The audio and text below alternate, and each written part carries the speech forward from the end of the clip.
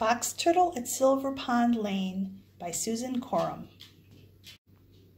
It is early one June morning. The sun is rising over the old stone house on Silver Pond Lane. Loud quacking and honking noises fill the air as mallards and Canada geese settle on the surface of Silver Pond. In the woods behind the stone house, Box Turtle begins to stir.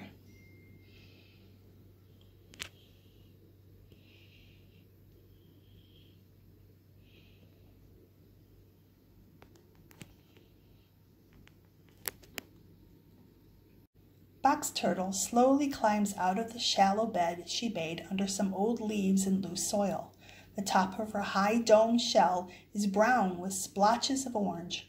Her shell is very hard and strong, and it helps to protect her from predators.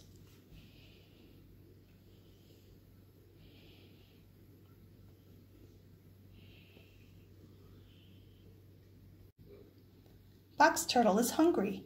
Slowly, she makes her way to the garden near the stone house.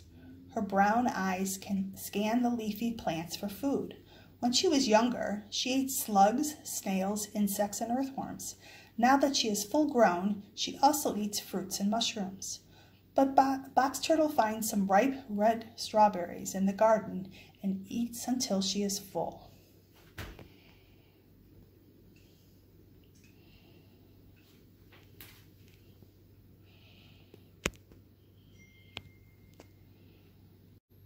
In the summertime, the sun is too hot for Box Turtle.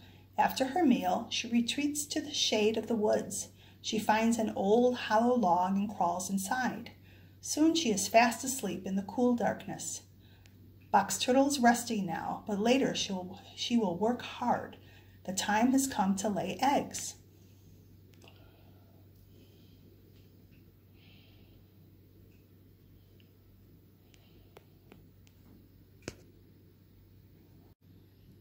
The afternoon shadows have grown long when Box Turtle emerges from her napping spot. She feeds again, this time munching on some juicy mushrooms from the woods. Then she sets out in search for a suitable nesting spot.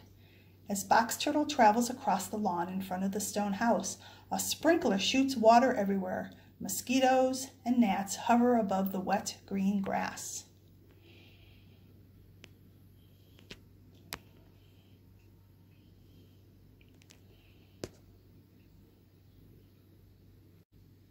Slowly, steadily, Box Turtle moves along on her strong legs. Soon she reaches hard pavement.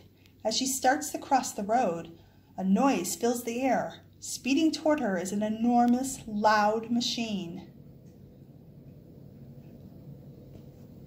A car. In the nick of time, the car swerves around Box Turtle. The driver spotted her brightly patterned shell against the dark pavement. Box Turtle is safe, at least for now. She continues across the road and makes it safely to the other side. Across the road from the stone house is a wide flower bed. Fireflies flicker and dance among the hosta's broad blue-tipped leaves. A gentle breeze stirs the tall blooms on daylilies. Box Turtle stops and looks about the garden. She has found her nesting spot.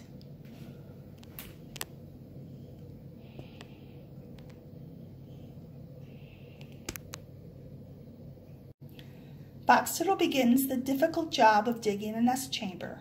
With her powerful hind legs, she digs a hole several inches deep in the soil. Her hind legs move one at a time, first the left, then the right. With each stroke, 1 foot scoops dirt from the deepening hole and piles it behind her.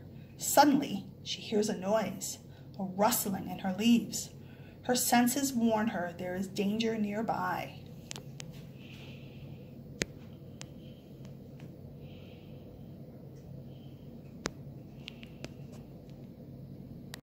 Quickly, Box Turtle pulls her tail, feet, and head inside her hard shell.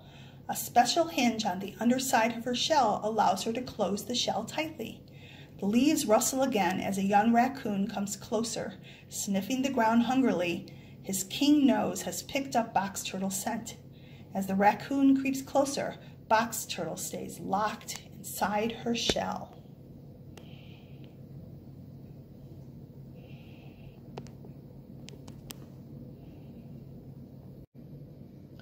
raccoon is just inches from Box Turtle when he hears a noise. Someone is coming. The raccoon quickly forgets the Box Turtle. His eyes dart about in the darkness as human voices draw near. It is a boy and his father. As the people come closer, the raccoon scampers away.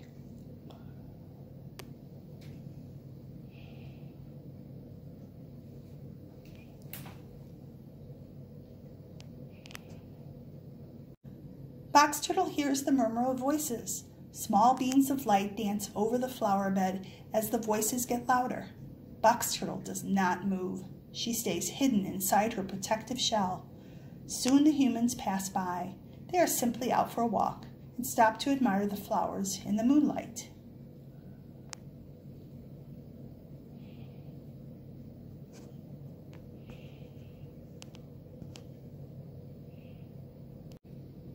Box Turtle waits until it grows quiet again. Slowly, she pokes her head out of her shell and looks around. When she is satisfied that she is alone, she resumes her digging. Soon the nest chamber is as deep as Box Turtle's legs will extend.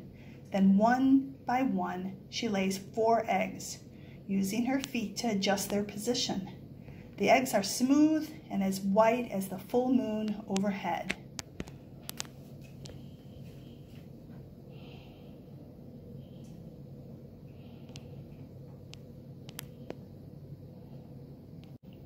With the last egg laid, Box Turtle begins to fill the nest chamber with soil.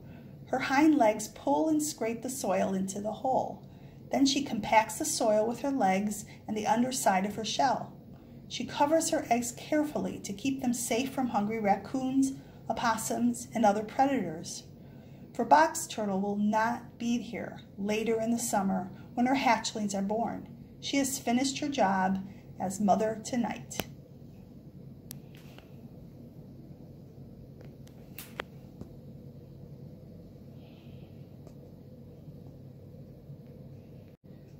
Digging the nest was hard work. Box Turtle is tired. The moon shines high and bright as she leaves her nest and heads back to the woods. By now, the pond is still. The old stone house on Silver Pond Lane is dark and quiet. Box Turtle crosses back over the road, plods across the yard and into the woods. At last she settles down under the white summer moon and sleeps.